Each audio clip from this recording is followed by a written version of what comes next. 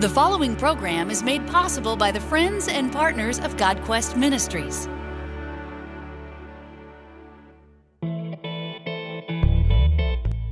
What made a former biology professor evolve into a creationist? From the CTN studio in Pensacola, Florida, this is the Creation Today show. I'm one of your hosts, Eric Hovind, and I'm joined by Paul Taylor. And we've got a very special program for you today. We are interviewing Dr. Gary Parker. And I think it's fair to say, isn't it, Eric, that Dr. Parker is really one of the grandfathers of the creation movement. I don't think he'd mind me saying he's old enough to be the grandfather of the creation movement. I think at 70-some years old and still traveling around and speaking, he really does remind me of a grandpa when you sit down and talk to him. A very kindly grandpa and one who knows a great deal about creation, evolution, and fossils and so on. A brilliant, brilliant man. You're going to love this show.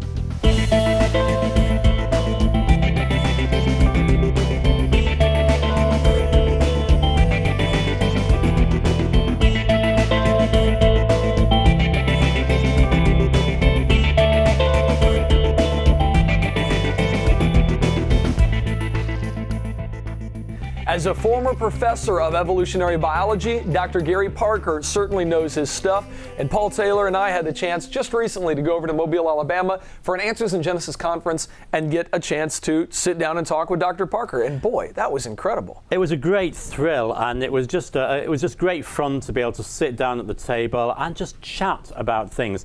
And yet, don't let his kindly demeanor fool you. He is an expert on fossils. He and his wife do a great deal on fossils, digging them up. And we know that the peninsula of Florida is in fact one of the best places in the world for finding fossils. And that's like his backyard. They actually take expeditions down to go to let people dig out their own fossils and even keep them. They found some amazing stuff. I can't wait for you guys to hear from Dr. Parker and from some of his knowledge. It's incredible. It's absolutely amazing. And of course he's written books on the subject, and we were able to talk to him about the amazing fossils that are found in Arcadia and around that area. Enjoy this interview with Dr. Gary Parker.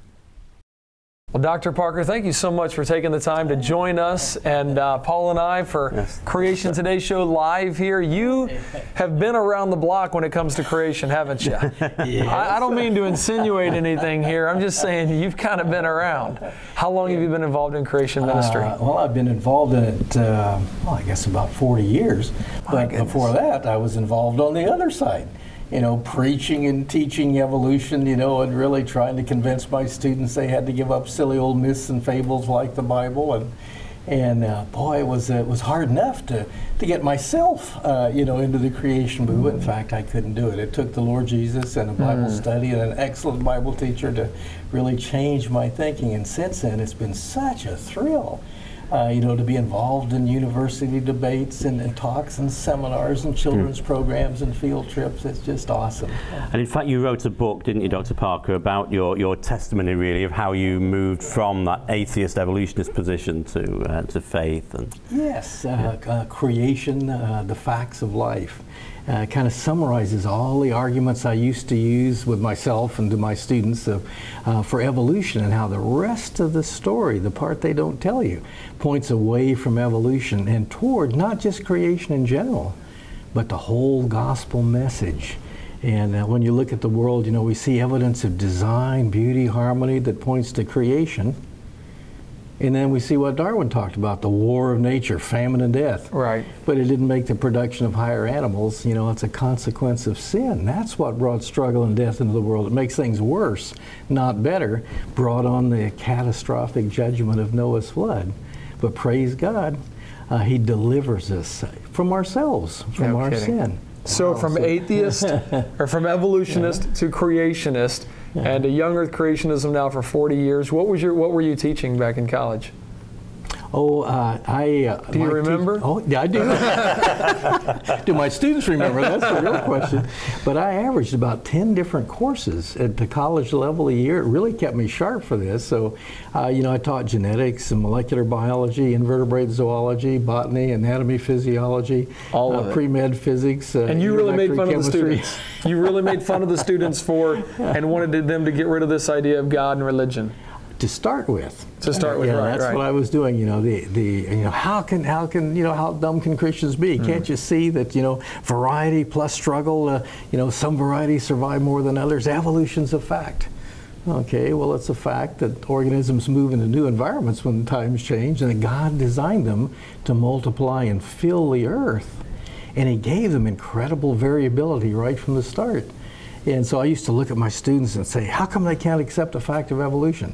And my students were looking at me, how come he can't realize that you just see variations within kinds multiplying and filling? You don't see kinds changing into other things. You just see them changing location to where the traits that God gave them, fits the environment in which they live. Wow.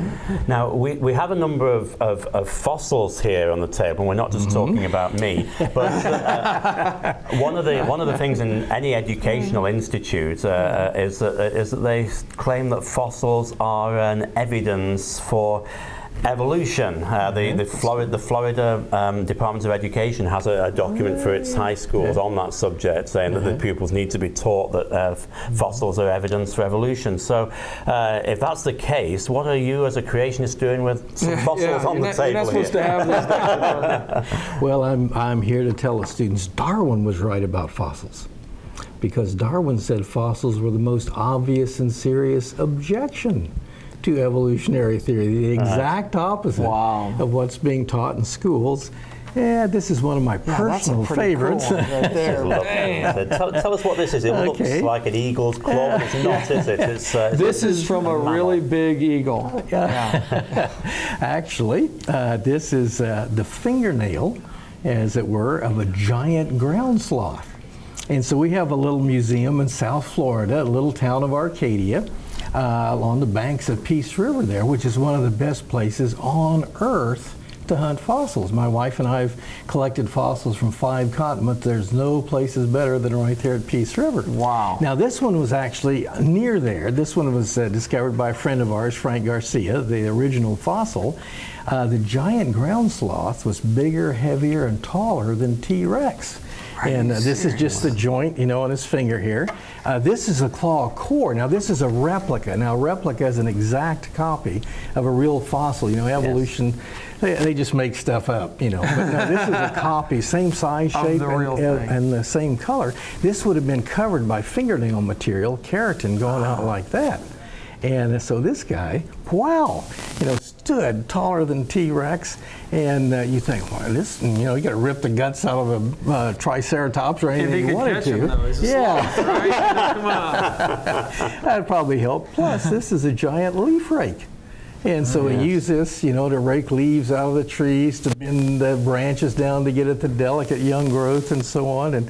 And so he stayed the way God created all animals, as just a vegetarian. Some animals, after sin entered the world, did begin to eat other animals, but the great big sloth just stuck to a vegetarian diet. And you might wonder, how do I know that? Well, how do you here's know the that? Answer, okay? You're kidding. That's the stomach of a dinosaur, right? Well, no, this is leftovers that were in the stomach. Oh, boy. Here's another one. This might look a little like something a dog might have dropped in your yard. I'm going to say my dog produced something like that last week. He wasn't very well at the time. The technical name for these are coprolites. Now, the good news is, you can hear that. See, they're changed into stone. They're not mushy anymore. It doesn't come off your hand. It's not mushy at all. And if you have a rock saw, my wife has a rock saw, you can slice a piece off of one of these things. This is a piece of dino poo here. And so, you slice it off, polish it, look at it under the microscope and see what the animal ate. If it was a vegetarian, there'll be bits and pieces of twigs and leaves. If it was a meat eater, there'll be bits and pieces of broken bone. This is fascinating. Science wonderful, okay? All right, well, I want to continue this because you've got lots more to talk about after 40 years. You've got quite a history there. We're going to take a quick break from talking with Dr. Parker. When we come back, I want to continue this conversation. We've got a lot more to learn. Creation Today is introducing a new audio resource, the Holy Bible on Double Speed. The first disc of this 3-disc set presents Alexander Scorby's wonderful reading of the Bible at the original recorded speed. The second disc is digitally enhanced to 1.5 times faster than the original speed. The third disc is literally double the speed of the original audio recordings. With this new resource, we invite you to fly through the Bible to gain an amazing new view of God's Word. Can Christians believe the Bible from the very first word? This new study, The 6 Days of Genesis by creation speaker Paul Taylor, will help Christians understand exactly what happened during the creation week and why it is foundationally important to believe it. You will enjoy every minute of Paul's unique presentation style, combining scientific facts, solid biblical teaching, and a little British humor. For more information, visit us at www.creationtoday.org.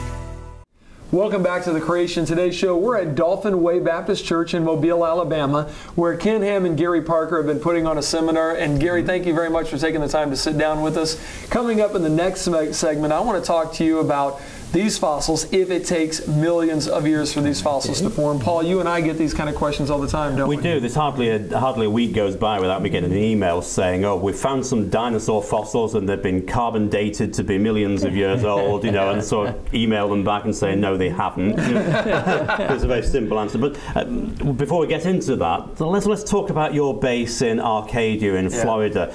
Tell us a little bit about the things that you do there, because you're really involved in sort of hands-on work on fossils there, aren't you? Yes. My wife and I, we're two little science nerds that met in high school chemistry class over 50 years ago.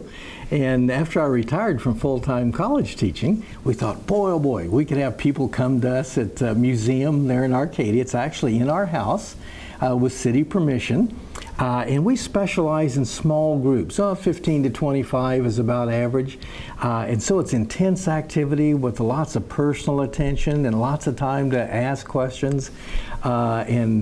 It's hands-on, so we give them a preview. And I'll tell the students that they're coming in that they're going home with bags full of missionaries. That every fossil you find is a missionary. Yes. Its design tells you about creation, its death tells you about sin, its rapid burial tells you about catastrophe, and the fact we're talking about it means God had a way of escape. Creation, corruption, catastrophe, Christ. And then we go into a hands-on workshop area. In Florida, we've hunted fossils on 5 continents. There is no better place than Arcadia, Florida to hunt fossils. Number one, you get to find bone. Bone is rare. Over 95% of all fossils are just seashells. Yeah. But here you get to find bones, big bones. That giant ground sloth we mentioned, bigger than T-Rex, mammoths and mastodons, a saber-toothed cat, a state fossil of Florida and California. We got that. Camels, llamas, giant bison, bears, along with deer and rabbits and things like that. Next vacation, Arcadia. Oh my goodness. We actually have had week-long creation adventure vacation, creation education vacations, you know, where whole families can come and you get the hands-on activity, and then out to the river, dig up your own fossils and take them with you. And we have permits, you know, to do that. Mary files a report with the state. Giant armadillos as big as an SUV. And it's just incredible. What kid took that home? Daddy, well, the good news is you usually wind up taking home bits and pieces of these really large animals. But we did help to excavate a family of mammoths. Oh my goodness. And so that's our missionary mammoth display. Wow. And Dad and his 10-year-old daughter dug up right after a canoe trip that we did there. Sometimes we use canoes to get to remote locations. Here's a leg bone that's taller than this 10-year-old girl, and yet it still has a growth plate, which tells us it's still growing. And so, boy, oh boy, this is a baby mammoth. And then later on we find mommy and daddy, you know, and so we're putting some of these together. And it's just, and we keep finding more and more things like this. That's wonderful. Anything from all over the world. Now, those were land animals. Right. But they're mixed with manatees or dugongs, sea cow fossils, whales, dolphins, walrus. A young man that's working with us, we hope he takes over for us, Will Zinke, has found a walrus tusk that big. One of the 5 largest ever found in Florida. Somebody offered him a restored 57 Chevy for it. Now, I'd have the Chevy, not the walrus. But here, I'll find another one, baby. And pufferfish and sturgeon. And you saw tapirs, animals that live all over the world in different environments, land and sea, mixed together in one shovelful. And then you get megalodon teeth, the great white shark. Right. Fossil as big as the palm of your hand. Now I found them up to that big, but Will and others have found them that big. And the students will find hundreds of little ones, you know, in an average fossil adventure. Now that's interesting, isn't it? Because, you know, presumably these fish must have climbed out of the sea and crawled up. And but you were telling me in conversation, I don't mean that, by the way, that's just a joke. But you were telling me about something called the fossil hash, and this is what you mean, isn't it? The fact there's so many animals of different sorts. How did you get so many different sorts of animals in one place, do you think? And that fossil hash, that's a term used by state geologists. Oh, it wasn't invented in the 60s, was it? Hash? I don't know. Not this time. Wasn't sure. Or other things. And you get land and sea creatures all mixed together, and creatures that today are distributed in many environments. Unlike the layers in Grand Canyon, that's another favorite location I have. How did it get that way? Yeah. Well, it looks like that a lot of the fossils in Florida are actually storm deposits. You know, you hear about what's called the Ice Age. Well, we need to rename that. It's the Ice and Storm Age that followed and was generated by Noah's flood. And so at the time of Noah's flood, wow, you get zillions of plants, animals, microbes, sorry about this, great-great-grandma and grandpa, you know, buried under heavy loads of sediment. And so as they decomposed, the carbon wasn't released to the atmosphere. It's like throwing off a blanket, you know, on a warm night.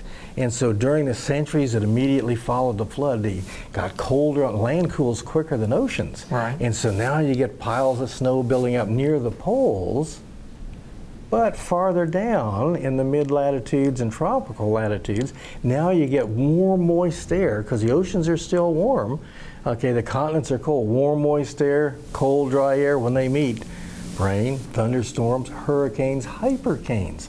And so scientists have discovered evidence that in the recent past, you know, a storm today, a hurricane might have an eye 50 miles wide with a hill of water 30 miles or 30 feet high in the middle of it. Hypercanes would be, the eye would be 250 miles wide. The hill of water 100 miles. The eye wall winds 3, 4, 500 tornado strength eye wall winds. And goodbye, of course, Florida. Yeah. And so if you're you know, a whale or a dolphin or a manatee or a shark or a shark or a shark, you don't just get out there where the water's, you know, all turned around. You get right in the middle, calm, gentle breezes, lots of sunshine. But as that moves toward the Florida coast, it breaks into a big tsunami wave. The whole length of the state dumps these sea creatures right on top of some really startled mammoths, mastodons, giant ground sloths, giant armadillos, bison, you know, all these kind of things, rolls them into shells that wash clear across the state. That's Florida. So if you didn't know any better, the Florida hash, right, is what it's called? Yeah. The Florida hash would actually be an evidence for the worldwide flood and the biblical account of creation. That's exactly right, yeah. But you atheists know better, right? You guys know better than that. Somehow, you guys know better. It is fascinating that all these things are discovered together, mixed together. And you can dig them up. And we like the hands-on close contact with young people. We want another generation of creation scientists. The evolutionists don't know what's going to hit them. Well, we're going to be right back with Dr. Parker. They're enjoying this conversation because there's so much fascinating information. We'll talk with him right after this break.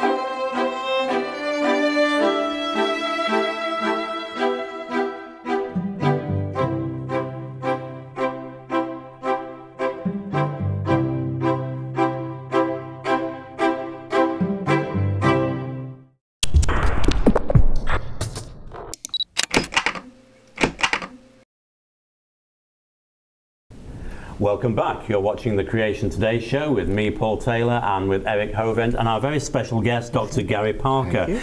Now, Gary, you were telling me before that your wife had found one particular fossil that was quite interesting, and it was a fossil clam. And I guess if most of us had seen that, would have thought this is just a seashell, fossil seashell. But this was very special, this particular clam. Could you explain to us why this fossil is so special? Yes, and I have to admit, my opinion was yours. A clam. How can I get excited about a fossil clam? I wonder how far this will skip, you know?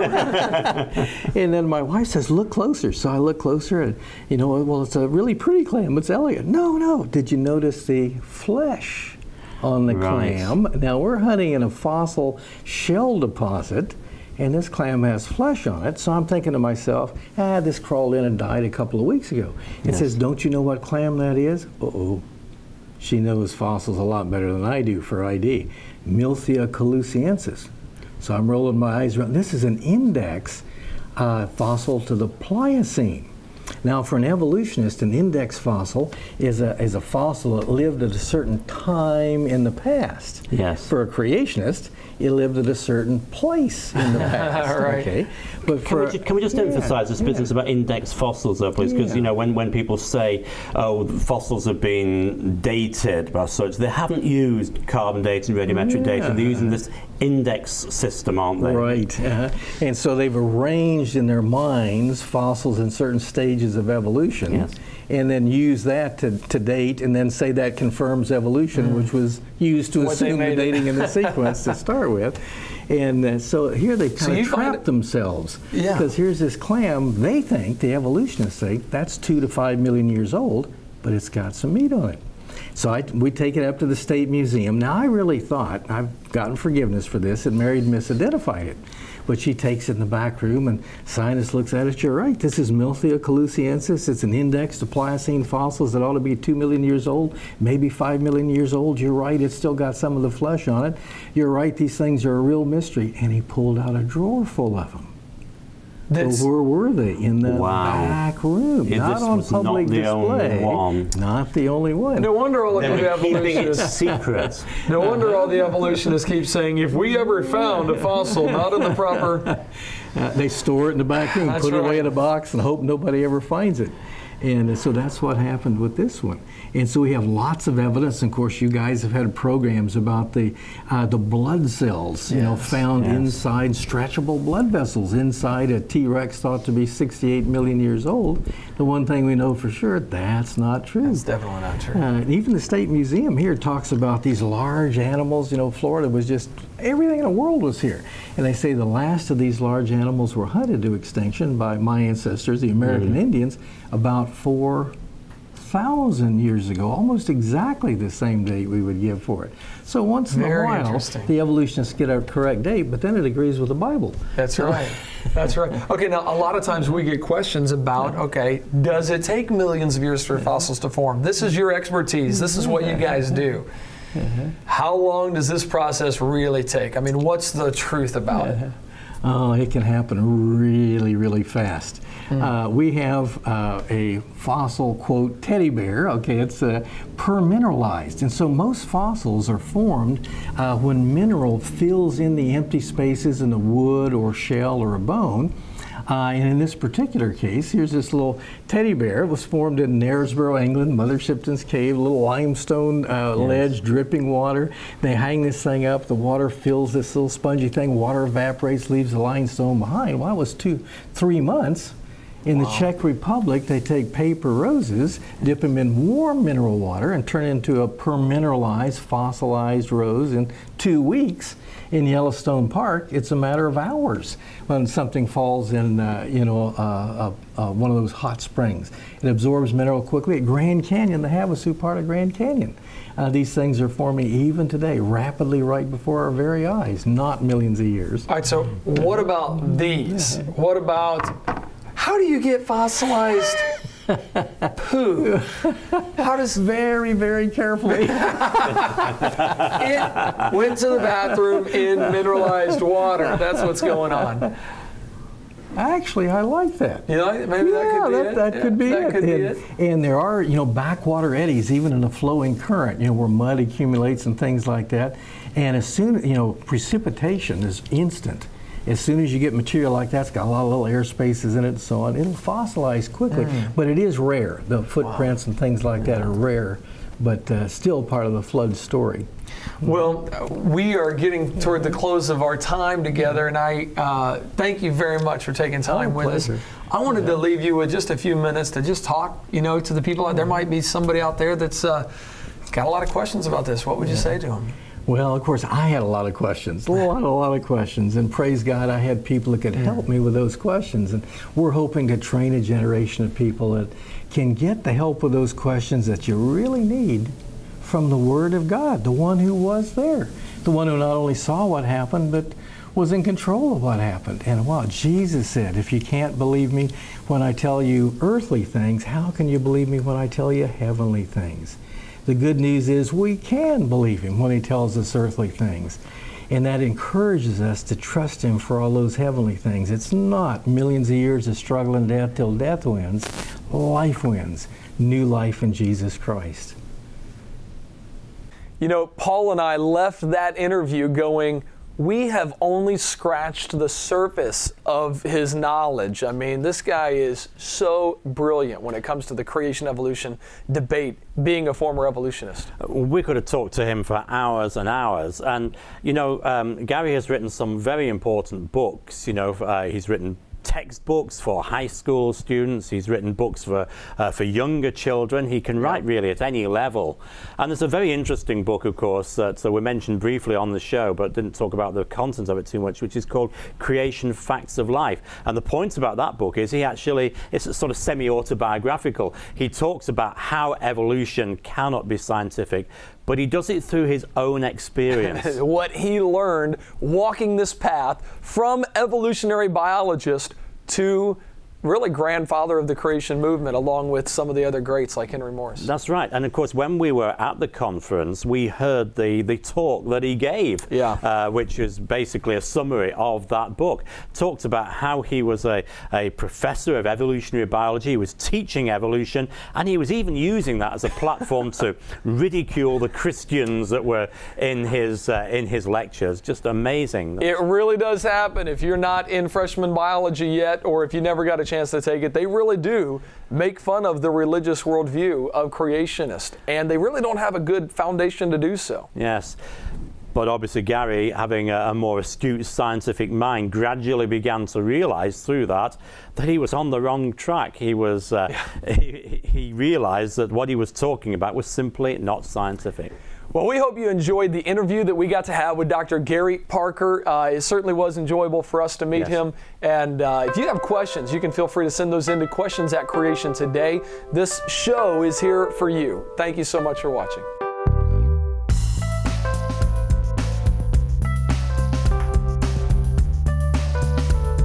Do you need the tools to defend your faith? Visit our websites for up-to-date content.